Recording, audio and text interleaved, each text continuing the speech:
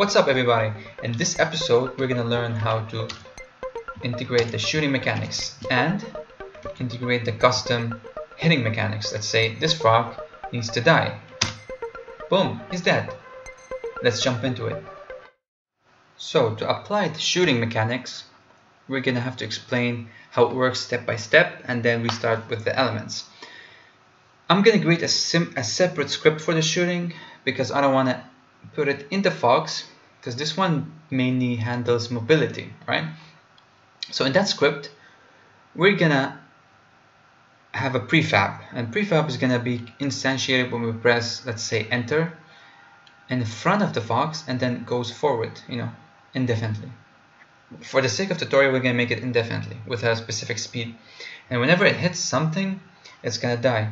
But when it dies, it's gonna check if that other thing has what we're gonna call a listener, or I'm gonna say an action. Do that action, and that gives us the ability to have different methods calling on different other objects. For example, when it touches this frog, I want the frog to die and I gain 1 point. And if I wanted to touch, let's say we have some sort of a lever on the other side, I want that lever to change sprite to unlocked and then open some doors. If I hit the wall, I want it to just die. Now everything is gonna be dynamic. So let's start with building the shooting item first. Okay, let's start from the beginning. The shooting item is basically a 2D sprite, so I'm gonna go with sprite, and because this package doesn't have a lot of stuff, I'm gonna bullets and things, so I'm gonna go with either this or this, maybe something else, something that looks like shooting. Now let's go, I'll go with this one, the block. I'll use this block as the I want to say the shooting bullet, but feel free to have your own stuff like lasers, bullets, bananas, whatever. First of all, I'm going to call it shooting item 1, and then in here we're going to have a box collider, which is a trigger, and a rigid body. The reason we need rigid body is because we need to trigger stuff, and trigger requires rigid body. We're going to keep it like this, simulated, kinematic, is not going to fall down. So that's all. So let's create a script called shooting item. Why I call it shooting item 1 is we might have multiple stuff. Like, let's say we have another shooting item that has different speed or a different shape, so we can make it dynamic. Shooting item. Inside we're gonna have to create a couple of things. First of all, we're gonna have to create a speed. I'm gonna call it float speed, and I think that's all. And the other thing is the trigger. So on trigger, enter 2D. So we want to do this when we trigger with a 2D element. First of all, I want to avoid the player.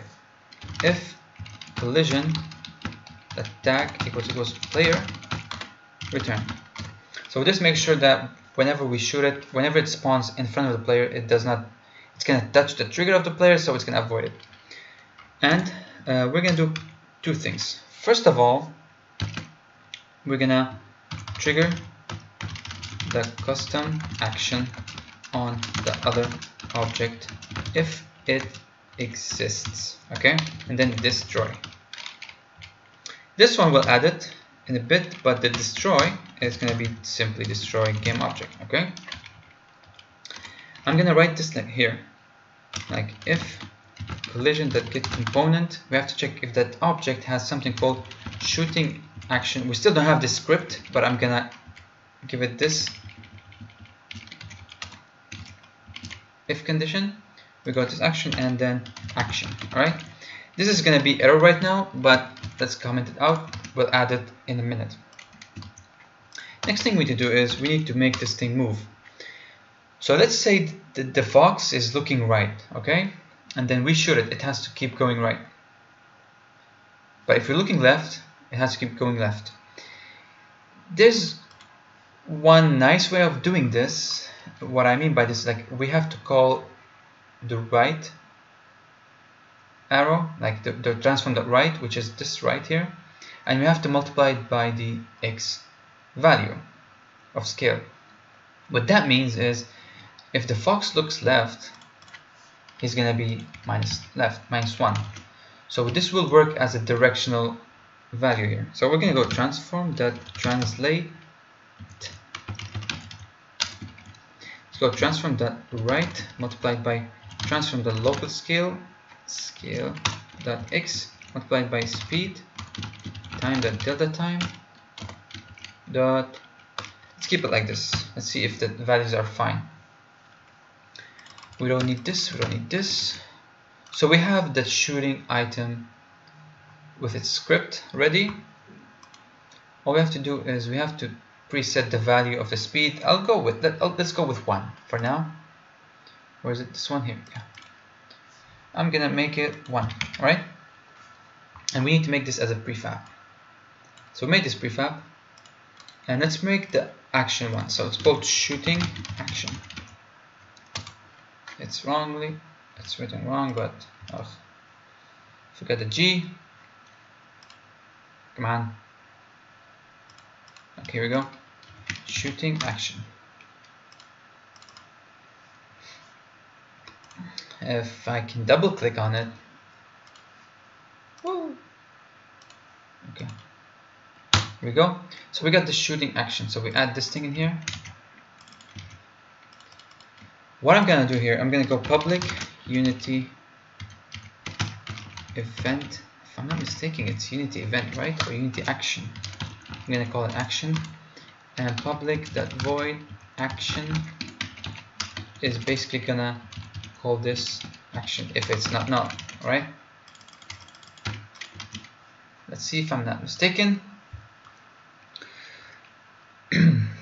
Let's go back to the scene. Let's say I put this on the frog. Come on, load. Here we go. So if I go here and I call it shooting action. Yep. So what this does is, let's add this one here and give it, you know what, when we get shot, we delete the object. That's it. You know, we make the frog invisible or just destroy it. Technically this makes it invisible, but for the player the same. Let's hide this, and the next thing we need to do is we need to make the scripts of the shooting. I'm going to call it shooting. That's it. I know we have a lot of shooting wording here, but you can call it whatever you want, and the naming convention is just for me easily to be detected here. In here we have to give probably three things. Public game object, shooting item, public transform, shooting point, and public boolean can shoot. For me, I'll keep it true, but this is, for example, let's say you run out of bullets, you can disable it. In update, I'm gonna go if input that get key down, key code that return. You can put other stuff in here. You can have get button and then create a button in the input field, call it shoot. You can get anything you want, and here we can call shoot. If can shoot, if cannot shoot, return. Otherwise,